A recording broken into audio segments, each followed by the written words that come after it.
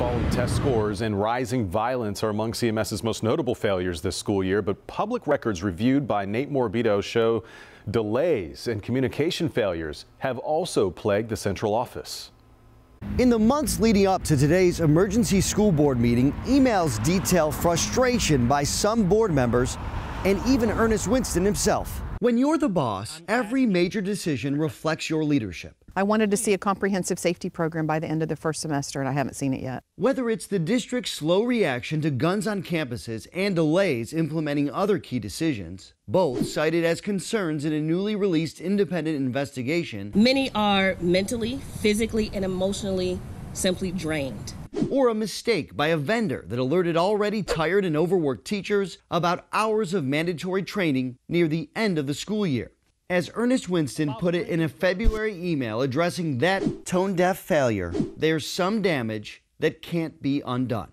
While board members mainly cited the district's need to improve student successes and outcomes in the classroom, in addition to Title IX problems and questions over the handling of public records requests, two who voted to fire Winston expressed other concerns in February.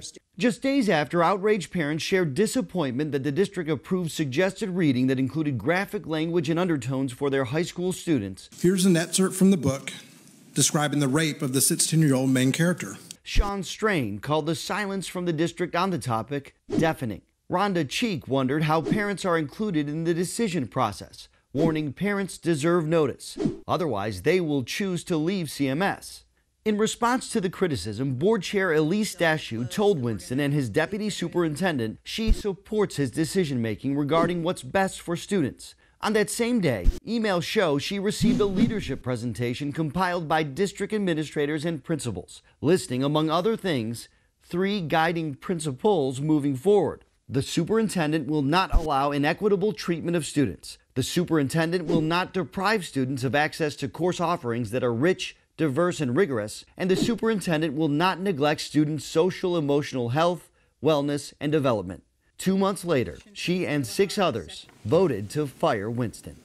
Another recent change here at the central office, CMS's Assistant Superintendent for Communications recently left his job here to take a new one elsewhere. Nate Morabito, WCNC Charlotte.